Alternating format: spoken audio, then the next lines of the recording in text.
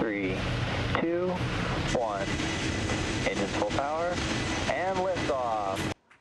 SpaceX's Falcon Heavy rocket returned to the skies tonight, launching a mysterious spacecraft for the U.S. military.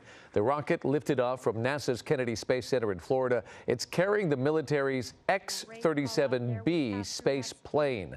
The uncrewed spacecraft is shrouded in secrecy, and the military is not saying where it's going. Incidentally, a couple of hours after the launch, dozens of calls were made to 911 and the FAA here in Southern California, with people reporting a bluish-white light and flames falling from the sky.